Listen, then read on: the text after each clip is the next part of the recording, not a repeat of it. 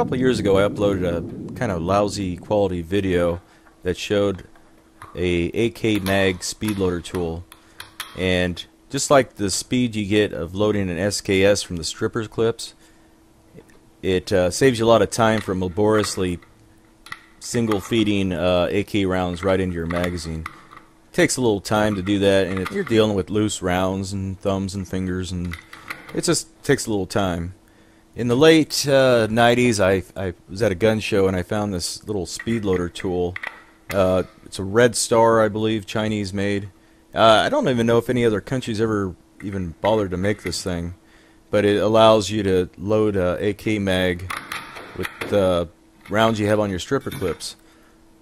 A lot of ammo comes on stripper clips already, and I actually prefer storing all my ammo on stripper clips, and rather than loose or in boxes, or you know, you don't want to store them in your mags or anything like that.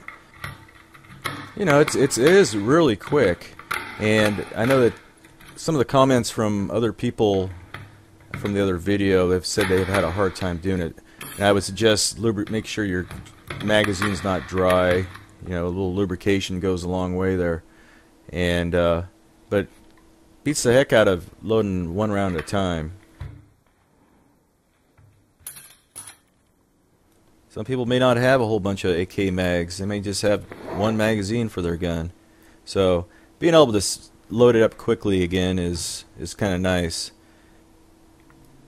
I really like these 10-pouched Chinese bandoliers. It'll hold 220 rounds of ammo. The AK pouch, which I just showed, will hold 180 rounds.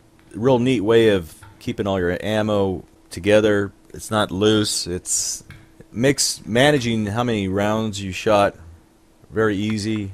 You know, like each empty stripper clip at the end of the day is like a receipt, and just, you know, you can say, hey, you know, I shot 40 rounds. We upload new videos several times a week. Be sure to check out our other videos and subscribe if you like what you see. Thank you for watching.